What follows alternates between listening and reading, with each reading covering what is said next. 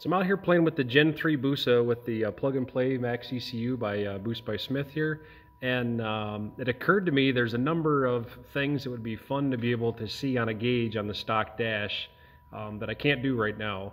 What I've done, and John Gover showed me how to do this probably 2 years ago on my sandrail, which was pretty neat, but on it I turned my speedometer into a boost gauge. What I've done now is I've got the stock or the MaxxECU set up to where the A, B, C, U1, U2, U3 modes change what my speedometer does. So right now I've got it set up to where A mode is speedo, and if I go into B mode, that's map in KPA. Unfortunately I don't have any boost on this bike, so I can't show positive pressure. This could be scaled differently. Turn it into a boost gauge or something where 10, 20, 30 miles an hour is 1, 2, 3 PSI. But if I fire it up real quick, you should be able to see. See, I got engine vacuum.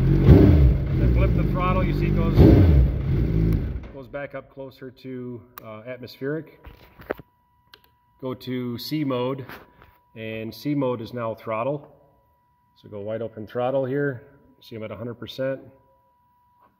Okay, so now if I was trying to do some tuning or something, I could actually go and hold like a steady state throttle and see where I'm at. Okay, I go to U1 mode, which is going to be lambda. So a lambda of 1 is stoic air fuel, 14.7 on gasoline, and that would read as 100.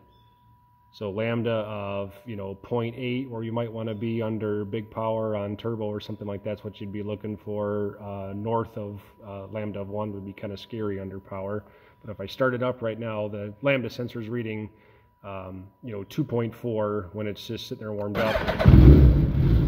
But if I fire it up and it's at idle, it's going to be in the ballpark of lambda of 1. Then if I go to U2, that's going to go into air fuel, and so I've got air fuel set up to go like 140 would be 14 to 1. So right now I'm sitting at roughly 15 to 1 air fuel.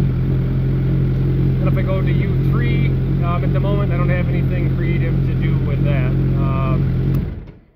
But anyway, so I've turned that into speedo, map, throttle, and then lambda and air fuel, depending upon how you want to look at it.